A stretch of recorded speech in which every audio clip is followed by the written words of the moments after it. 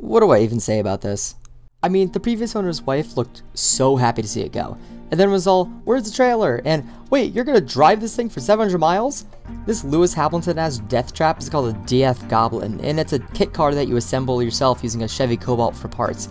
This one's made from an SS Turbo, and it's fucking terrifying.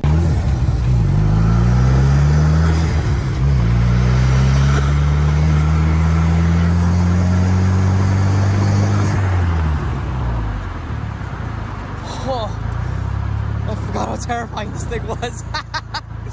Behind the seats is the same 260 horsepower and torque motor from the SS, but this car weighs only 1,500 pounds. This, with no power mods, has a better power to weight ratio than a Formula 4 car or a Lamborghini Aventador.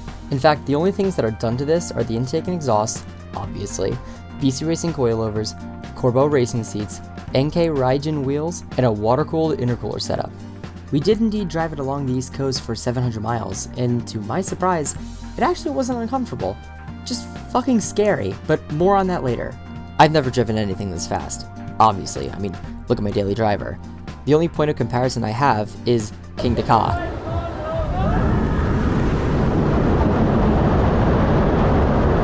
This car is a quarter second faster than that from a dead stop. Honestly, anyone buying this car would probably be fine getting the base model, which still has a 0 to 60 in 4.7 seconds.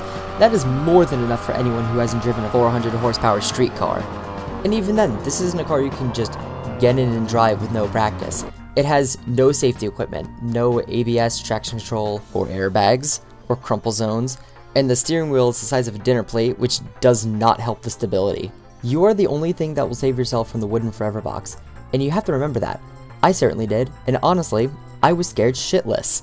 Kyle and his full bolt-on WRX might call me a pussy for saying that, and honestly, so be it. Because there's fast, and there's sketchy fast. You can feel the front end of the car lift off the ground with every pull, and the wheel will twitch in your hand if you're not actively pulling towards you. You can make it less dangerous by changing some parts around and adding more downforce, but mid-engine cars are much different than other drivetrain configurations, and with that comes some massive changes in the way you have to drive it. In a front-wheel drive car, you should be applying the throttle right as you're exiting a corner because it's going to straighten the car out, but a mid-engine car is the opposite. If you do that in a mid-engine car, it's going to fishtail and you're probably going to crash. That's why a lot of MR2s get wrecked, and this is a lot faster than an MR2. Do I have any criticisms? Not really. I'm sure there's some handling compromise to being based on a Cobalt, but without putting it through its paces on the track, I really can't tell. If I'm nitpicking, these linkages in the shifter make it harder to put the car into 3rd or 5th, so I would just use the billet shifter they make instead of the Cobalt one. I think that should solve the issue. You also have a blind spot directly behind you, just so you know. Here's what I think is going to happen. Give it 5 years or so, and these kit cars are going to be everywhere. People are constantly clamoring for those simple, light cars from the 90s and 80s, and since manufacturers can't or won't make them, I think garage-built kit cars could easily fill that niche if they could just become simple enough for the average Joe to build. This DF Goblin is a riot of a machine. It's literally a street-legal-ish roller coaster, and if open-wheel race cars are your thing, then this is your best bet. You could buy an Aerial Atom, I hear those are pretty good, and it's probably going to perform better because it's an $80,000 hand-built track weapon. This is like 15 grand, but you gotta build it yourself. It's still hand-built, but it's not the same when the one building it has to look up tutorials of how to vent AC lines without getting arrested. That said, the car will probably turn out just fine. As long as you can follow a YouTube tutorial, it should be about as easy as assembling a LEGO Death Star. It seems like a well-made kit, nothing it comes with is shittily made, and Cobalts aren't that much of a pain in the ass to take apart. You got this.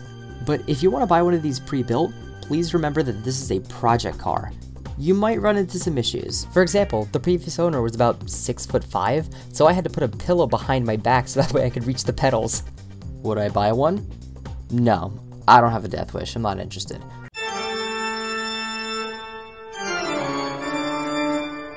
But building a turbo Goblin for anything besides hardcore track use is like buying an RTX 3080 Ti to play Osu or Fallout New Vegas with pregnant sunny smiles. Holy sh**.